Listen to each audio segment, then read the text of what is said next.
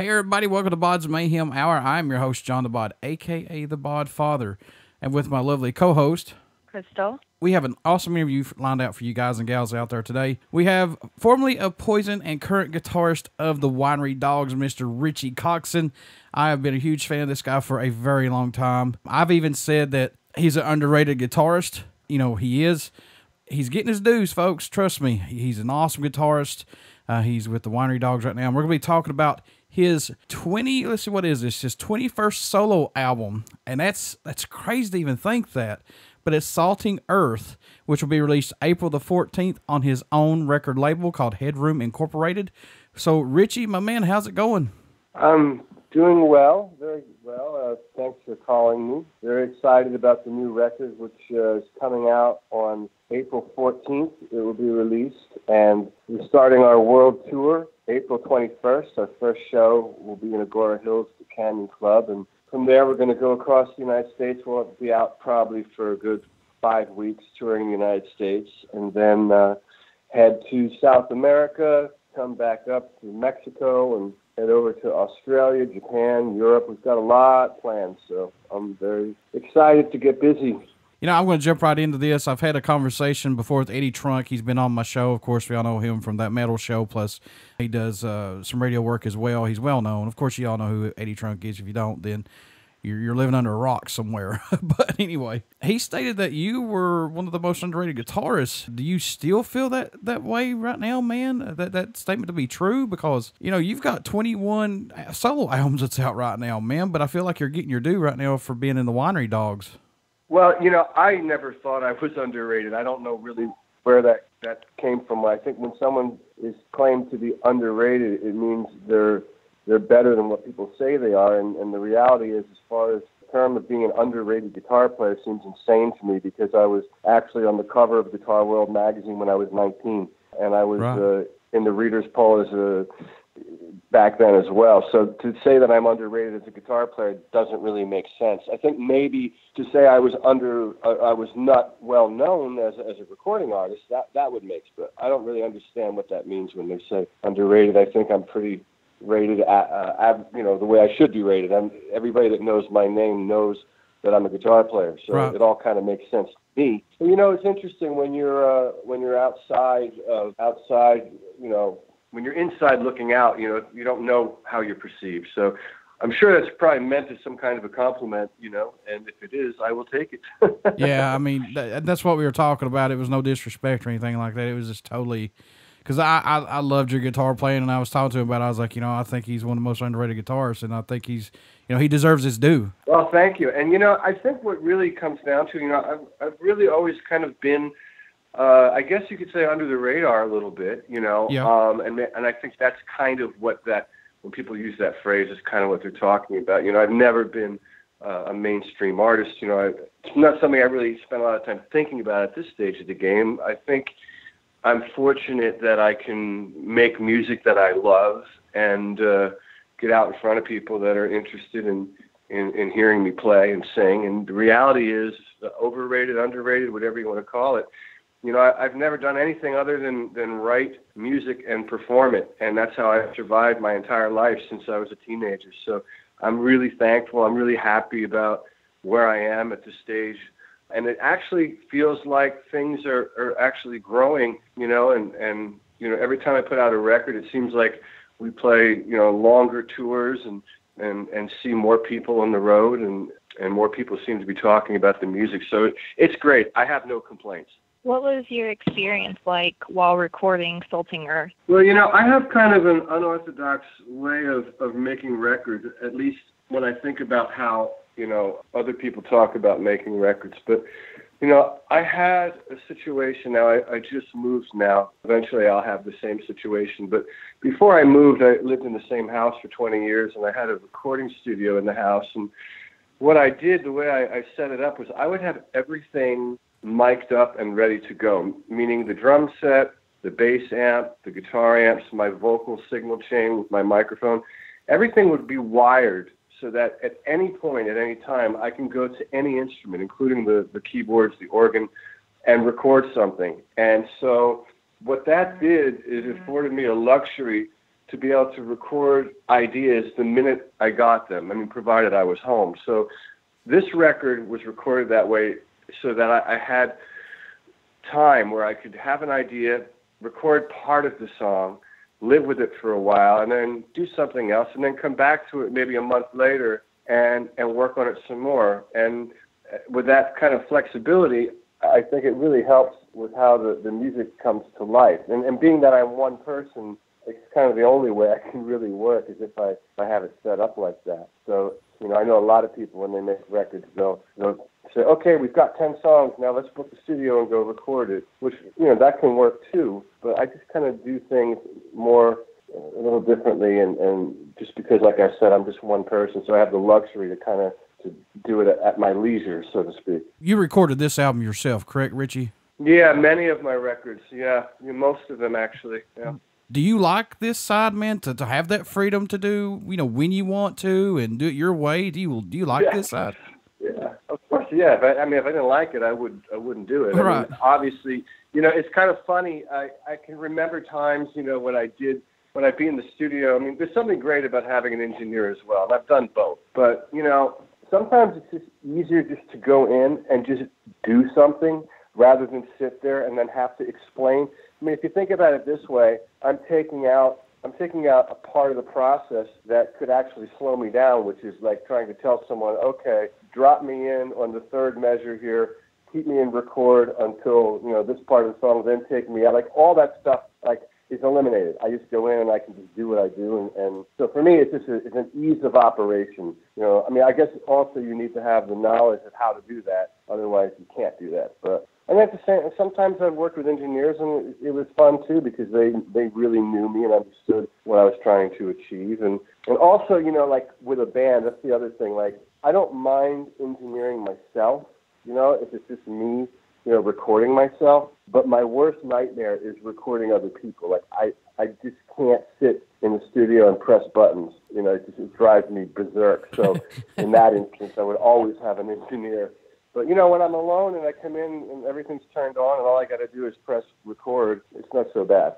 Are there any songs from Salting Earth that stand out to you more than the others? I certainly have favorites. There's a song on there called This Is Life that I'm really pleased with the way it came out. I mean, I'm happy with the way everything came out. One thing about the record that I like a lot is that, it really shows who I am as a recording artist. I mean, there's only 10 songs there, but it kind of shows the full pendulum swing, so to speak. I grew up listening to a lot of soul music and R&B music, and obviously you can hear that influence in songs like This Is Life or My Rock. And at the same time, I grew up listening to hard rock bands with blazing guitar players like Van Halen and that sort of thing. So if you listen to a song like Thunder or End of Earth, you can certainly hear that influence.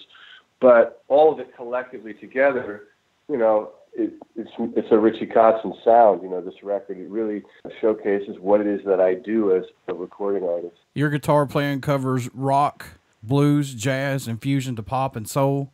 You have a remarkably diverse 20-year career as a guitarist, Richie, singer and songwriter. But how much growth musically have you seen yourself go through from album to album to album, man?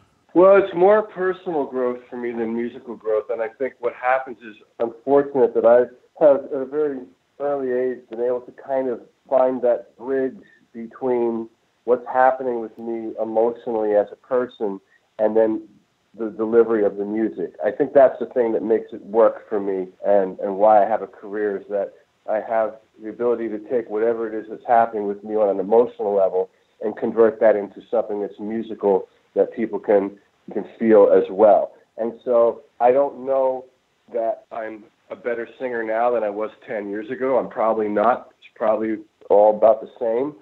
But I'm a different person on a lot of levels. And so the music reflects that. So that's really where I think for someone like myself, where the evolution is coming from. I don't sit in a room and practice.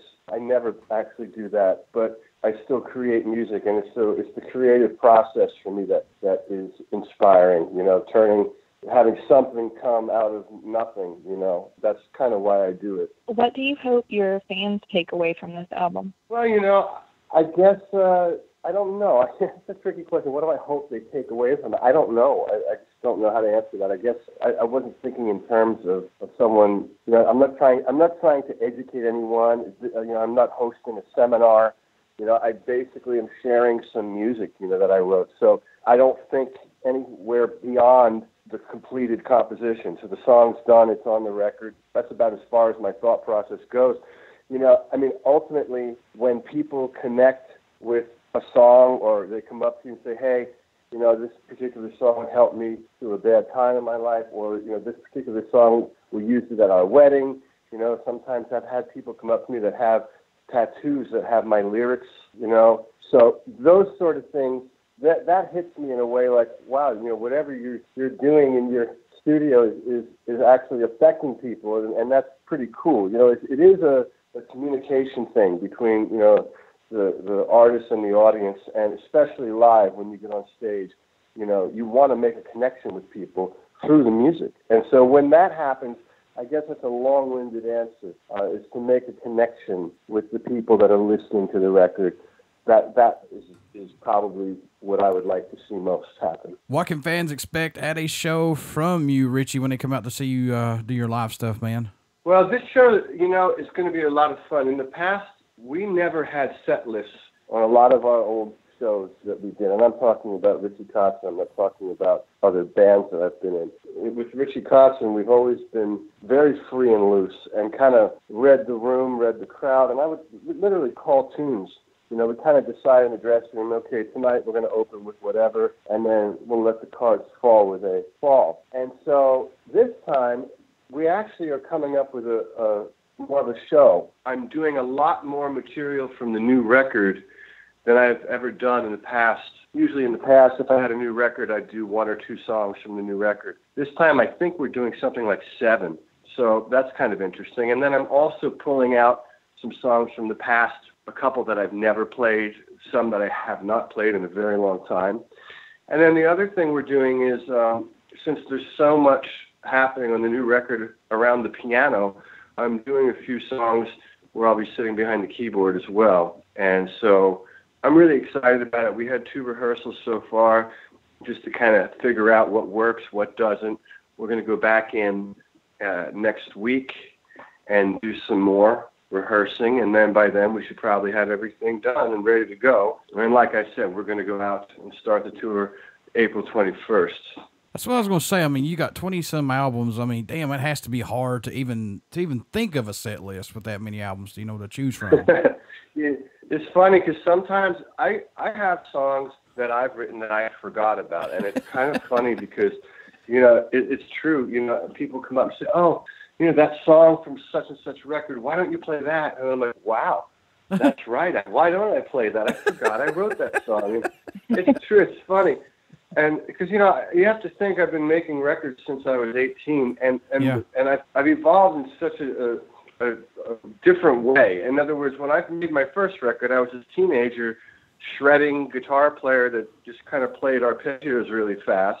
And then somewhere in that transition from that first record to the second record, I decided that I really wanted to, you know, focus on writing songs and singing. And so then from there, I kind of evolved, obviously, into whatever it is, whatever monster I've become now.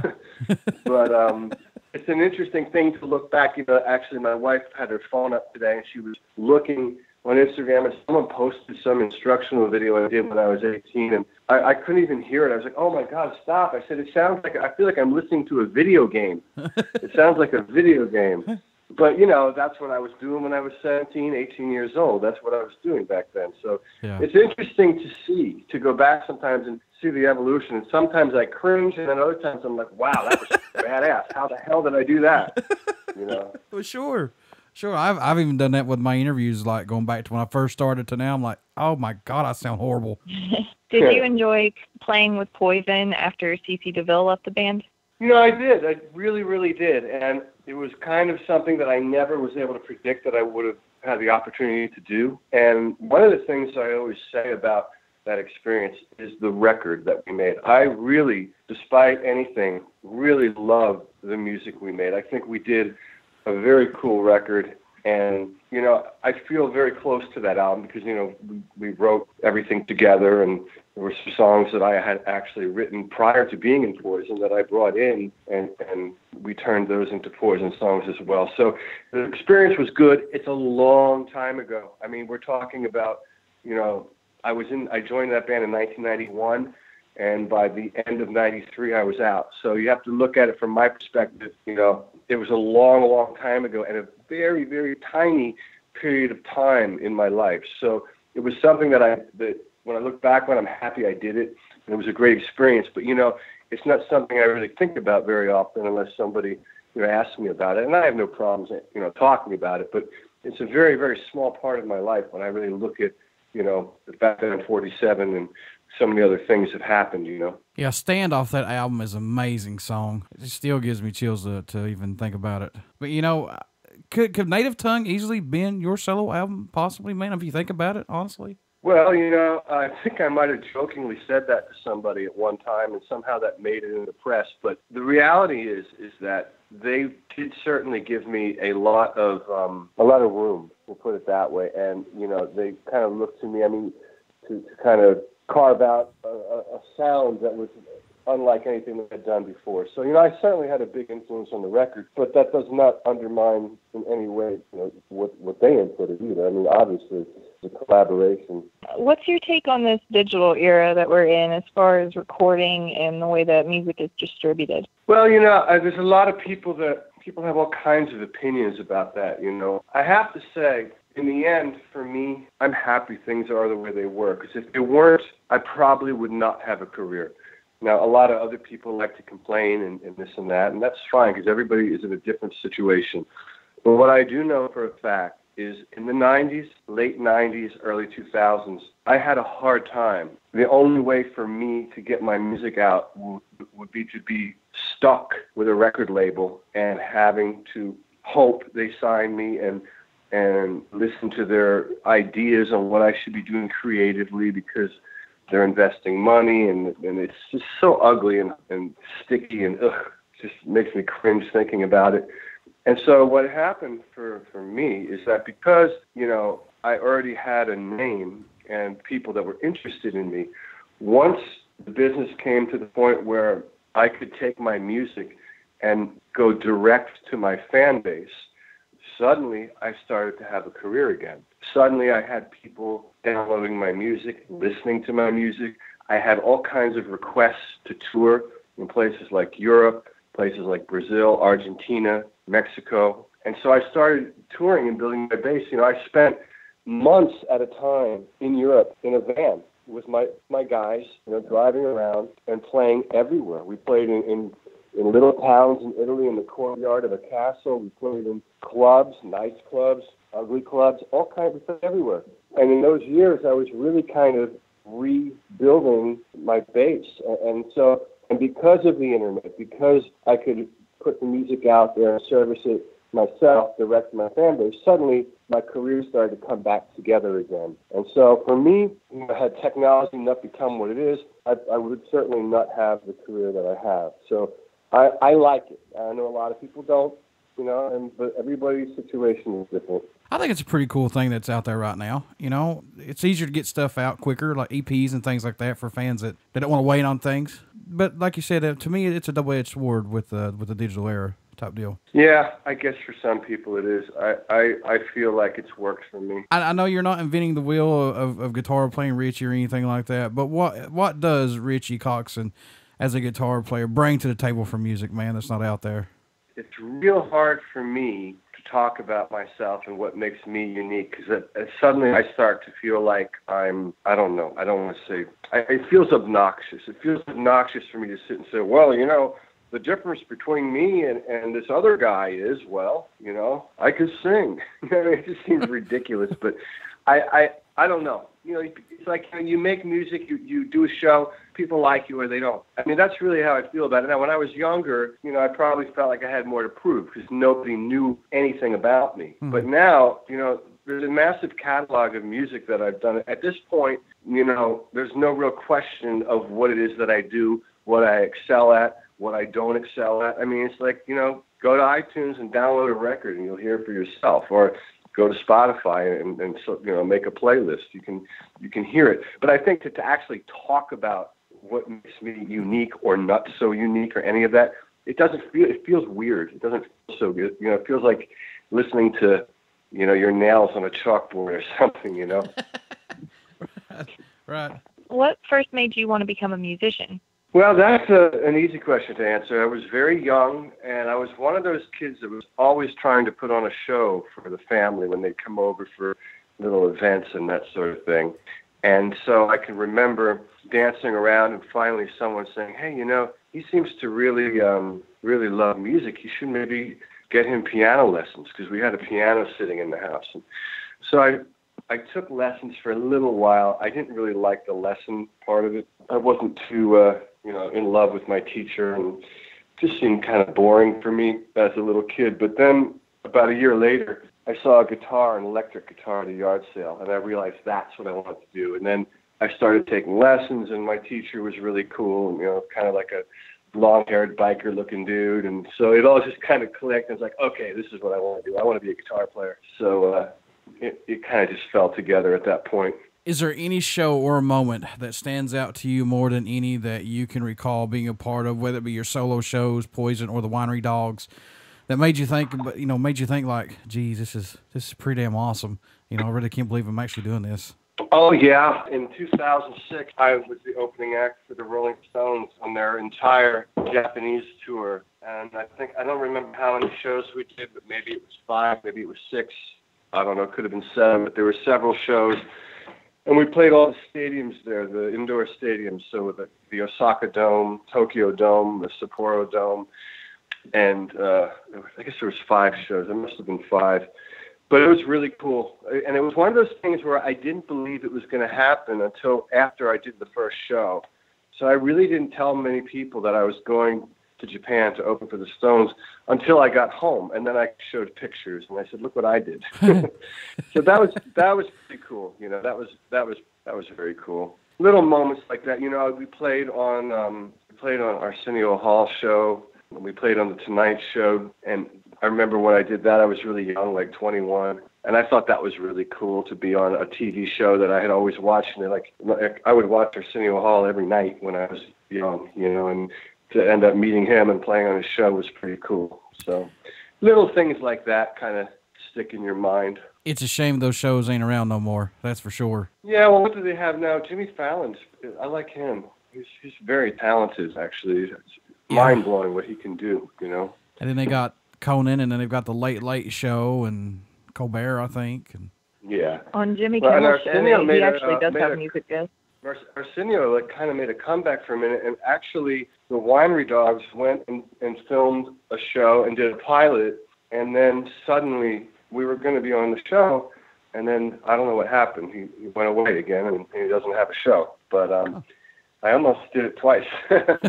What was you saying? In a 20-year span. Yeah. On Jimmy Kimmel's show, he actually has musical guests still, like, every now and then I'll catch a decent performance on there. Like, he had Deftones last year, so it was pretty cool. Yeah. Yeah, and then there's another guy that does that car karaoke thing that I've seen, which is really cool, when he drives around with the singers. And yeah. I mean, I've seen him do it with Adele, and I can't remember his name. He's a huge star, but that thing is really cool. Yeah, he's had the Chili Peppers on there. He's had Metallica, Lady Gaga. Yeah. I know what you're talking about, Rich. It's pretty hilarious in what he does, but it's pretty damn good, actually.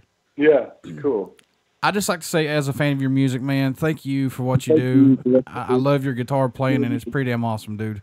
Right on. Yeah, I hope to meet you guys at some point out there on the tour. Sure. Hey, before I let you go, would you care to do a promo for the show, if that's okay? Yeah. Hi, this is Richie Kotzen, and you're listening to BODS Mayhem Hour. Everybody stick around. We got some great music coming up, and you only hear these interviews right here on BODS Mayhem Hour and Uber City Radio from my lovely co-host, Krystal. Thank you so much. Thanks, Richie. Thanks. I'll talk to you later.